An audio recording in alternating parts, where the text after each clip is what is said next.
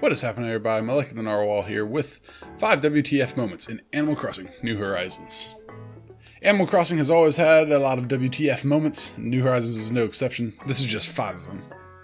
You go around doing favors for Nook and other residents, favors that require numerous expensive building materials and lots of your own time, and what do? They reward you with recipes for crappy at-home furniture, flowers, fences, and other bogus rewards that you never wanted and actually just lead to more work for you.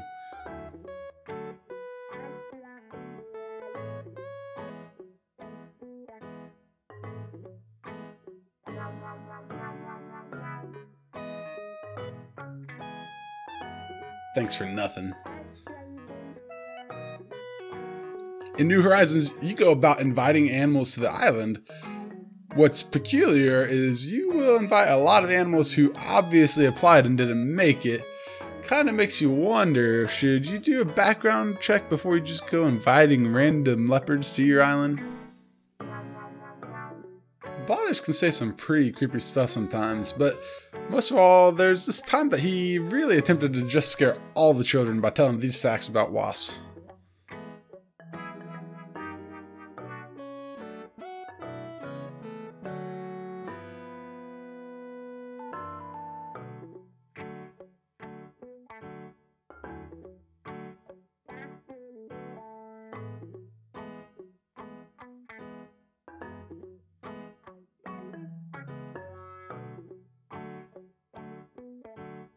Also, WTF with the disrespect to snails and hermit crabs. The game says they're bugs. Blather says they're bugs. The museum puts them with the bugs. If anything, they're closer to the fish. WTF!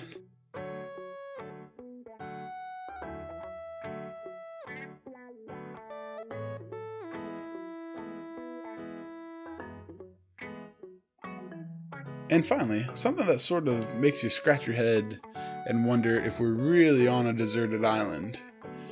For some reason, when we're fishing, even when you're fishing on a hilltop or mountaintop, you're fishing up a bunch of trash. Even though this is a deserted island, there's trash and refuse everywhere? What's really going on with this island? Have we stepped in to the heart of darkness? There's something strange. Where's all this trash coming from?